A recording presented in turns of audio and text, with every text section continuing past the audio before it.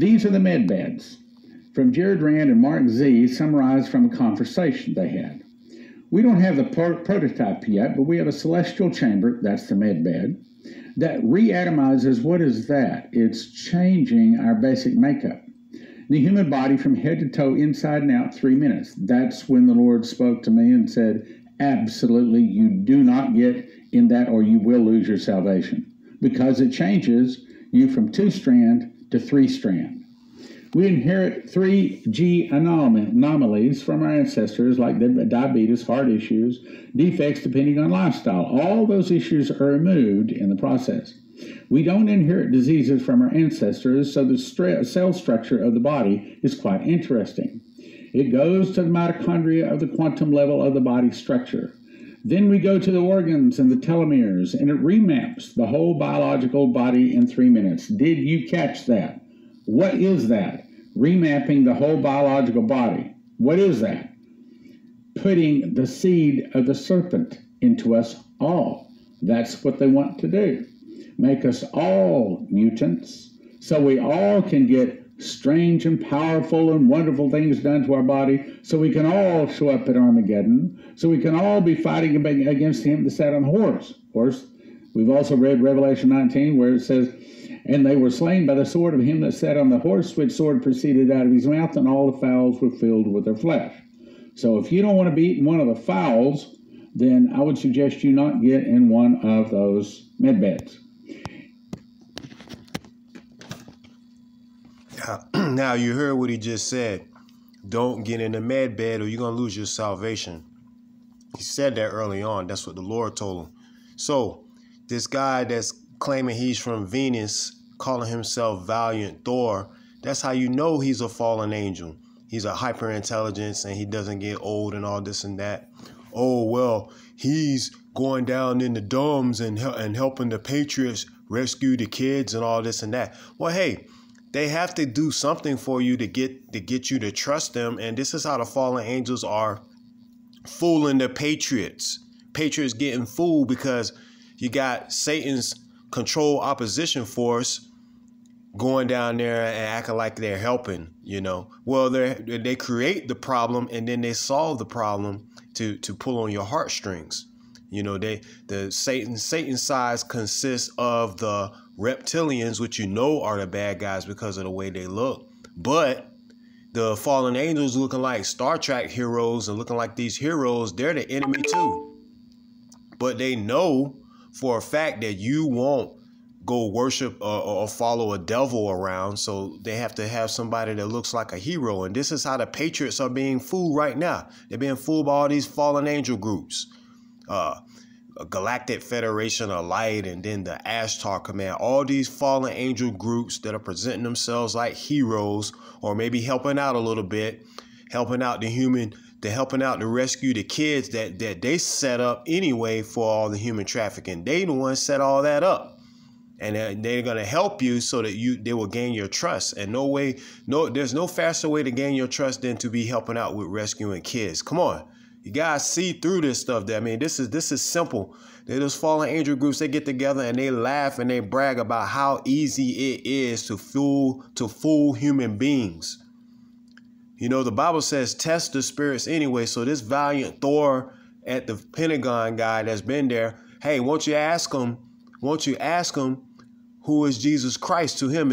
Ask him, is Jesus Christ his Lord and Savior and King? Ask him, or better yet, plead the blood of Jesus on him. Say, blood of Jesus, I plead the blood of Jesus on you, Valiant Thor. And if he can't handle that, that means he's not on God's side. If you plead the blood of Jesus on a Christian or a believer or God's angels, it won't harm us because we're on God's side. So you got to test the spirits with the blood of Jesus. So no more of this getting fooled by fallen angel groups pretending to be on our side and stuff. You know, the whole Alex Jones effect, that whole thing, they'll control opposition. You know, we have to be smarter than this. We got to see through this stuff. It does one pass, the evaluation analysis of the body, and it finds any anomalies to repair. The process uses 6D. It is a lot different than 3D. The array uses holographic imaging as it scans. A person can see the holographic image of themselves from every aspect. Then you can literally design within reason certain areas of the body to change. If you want increased height, different bone structures, different muscle structure, different eye or hair color, you can change that. It shows you the finished changes before starting, the complete and end result of what you would like to look like. We give them counseling so they get more comfortable with their choices, because when reality hits, there is such a difference. That's right, there's a difference, because you're no longer 100% human. You're no longer made in the image of God. You are now the seed of the serpent. Yes, I'm going to be young again, but when reality hits, sometimes it's a different story. Not everybody is comfortable with these changes. You won't like the changes. Don't get in a med bed. When you go into the chamber... All right, you heard what he said. And he's just repeating what the Lord said. Don't get in a med bed. Don't be a hardhead. You know what I mean? And don't listen. If Valiant Thor is telling you Patriots get in the med bed, hey, that's letting you know right there what side he's on. Ain't nobody from Venus and all that stuff. Nobody living on Venus. Only ones that can live inside the firmament are fallen angels, period. Humans can't live inside the firmament.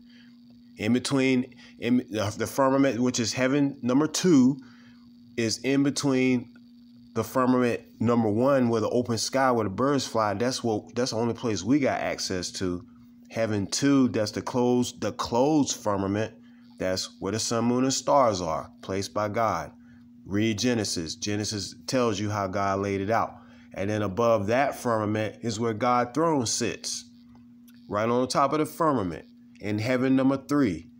And you don't have access to either one of those places in a human flesh body, period. So stop being fooled by all these fakers, NASA and all this crap. You know, that's NASA all of a sudden, oh, they don't know how to go back to the moon and all this stuff. Yeah, they don't want to risk going back now because there's too many eyes, you know, especially when Trump got in there. They really got scared because that Trump would spill the beans on them, you know, so they ain't going to be trying to fake and going to the moon and all that stuff, you know, so now they're acting like they don't know how to go back. You know, and that Don Pettit dude, the way that he was explaining it, it's like he's purposely trying to make you not believe him. You know, it was so lame. The way that, oh, we forgot how to go back and it'll be a painstaking process to rebuild and all this crap. Well, anyway, better not get in the med bed. That's all I'm trying to tell you. Don't be hard-headed. Don't get in the med bed, or you're going to lose your salvation, because it's going to turn your DNA into Lucifer's DNA. All right? You will lay down. The machine uses melatonin exciter in the cranium. You go into a deep sleep, then there are no incisions or electrifying fields. The system scans you to the smallest particle. It looks at your arteries, the blood flowing in the arteries. We see every operation within the internal structure of your body externally. Then, using controlled artificial intelligence, it scans the body in about a minute. Then it gives us a reading of your holographic image. It takes a minute and a half to repass and re-atomize your body. What does that do? It changes you from being the image of God to being the seed of the serpent. It puts the serpent's part in you. You might see a little light refraction in the telecon particle in the plasma array field that goes over your body, but it's not much. Once it's done, you wake up with a new body. That's right, and you wake up going to hell. You can just repair or make changes or change your body to become immortal. You can change to whatever age you like. Like a 90-year-old might decide to be 27 or 30 years old. They still have the same memories of life experiences in their life, but those don't get removed. But now a 90-year-old is, say, 30 years old again. Now, let me tell you a story. I was sitting outside of the racquetball court, and there was a couple of guys, probably 17, 18 years old, and they looked at me and the other guy, that's, you know, I'm 69, come off the racquetball court, and I could just feel what they were thinking. They were thinking, man, I'm glad I'm not old like that guy. And it was so clear. I turned to him and I said, you know you guys might be thinking, man, I'm glad that I'm not old like those guys. And they both looked at me startled, like I knew their thoughts. I think God let me know their thoughts. And I said, but let me just say that we old guys wouldn't want to relive our life. We would not want to be your age, even if we had the choice. In other words, my attitude is, Let me do my job, Lord, and then go home to be with you. I don't want to be young again.